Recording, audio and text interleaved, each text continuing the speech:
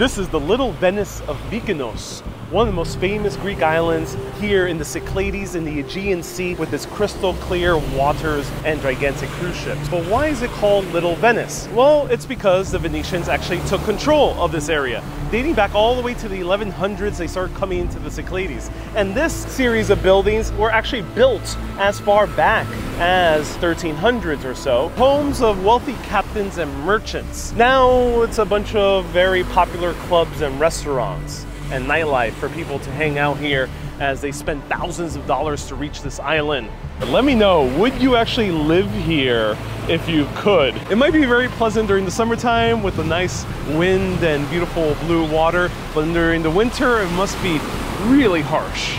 Stay curious, my friends.